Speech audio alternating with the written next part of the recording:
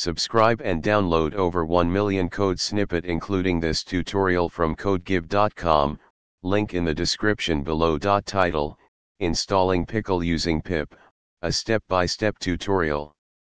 Introduction.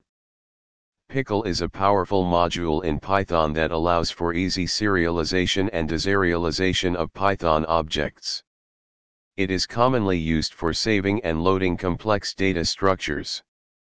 In this tutorial, we'll walk through the process of installing the Pickle module using the pip package manager. Step 1. Open a terminal or command prompt. Before we begin, open a terminal or command prompt on your computer. This is where you'll enter the commands to install Pickle using pip. Step 2. Check pip installation. Make sure you have pip installed on your system. You can check this by running the following command. If pip is not installed, you can follow the official documentation to install it, https://pip.pypa.io/n/stable/installation. Step 3, Install Pickle using pip.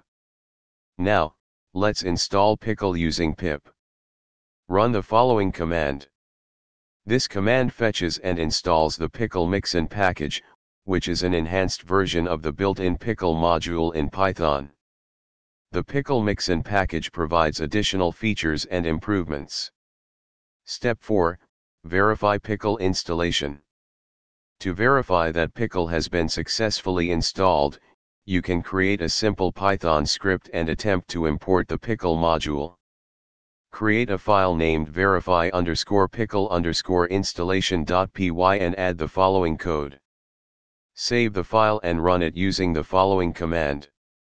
If you see the message Pickle module has been successfully imported, then Pickle is installed and ready to use. Conclusion. Congratulations! You have successfully installed the Pickle module using pip. You can now use Pickle to serialize and deserialize Python objects in your projects. If you encounter any issues or have further questions, refer to the official documentation for Pickle and the pickle-mixin package. ChatGPT